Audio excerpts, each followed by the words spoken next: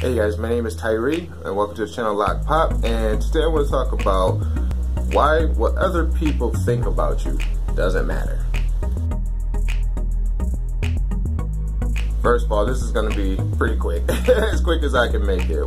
What people think about you seriously does not matter. If you have heard today that you are maybe you're not man enough, you ain't woman enough, whatever, you're not good at this, you're not good at that, all those type of sayings and stuff that are here to, they tear you down. Now, if you're asking for opinion and someone gives you their opinion, remember, if you asked for it, you better be ready to take it. So, don't get what I'm saying mixed up. I'm not telling you to be a wimp out here. You can't be wimpy. That we can't do anything with that.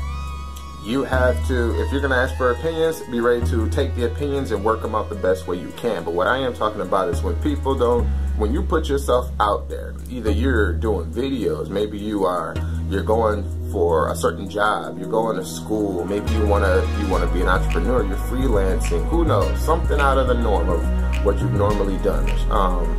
When people have something to say about that, the snickering, the laughing, the weird back talk and all that, we ain't worried about none of that, because you're willing to put yourself out there to do what's never been done. Like if you're looking to work on a project that you've never done it before, maybe people that had talked about maybe something like that needs to happen. Somebody needs to write that book. Somebody needs to create that project. Somebody needs to build this thing. Well, if you take that on, then I encourage that. Take that on, because no one else is doing it.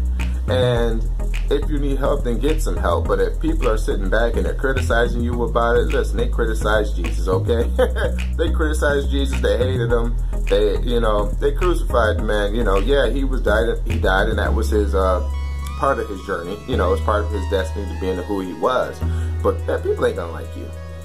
Especially when you're standing for something. When you stand up for something, that means you're standing against something. And a lot of people don't like that, because it makes them take a look at their own life, or what they believe that you're a little bit bullheaded or maybe a little bit pig-headed. Wrap what you're doing with some compassion and some dignity and humility when you step out into the world. But when you're about ready to create something, do something, or put yourself out there in a place that you've never been or anyone else has ever been, do not worry about what people think.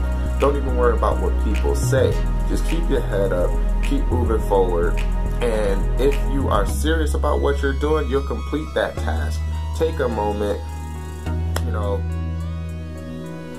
like it, love it, appreciate it, and then move on. Okay, move on to something else, because you are a mover in a place where everybody wants to sit back, point the finger, and tell you that you can't do it.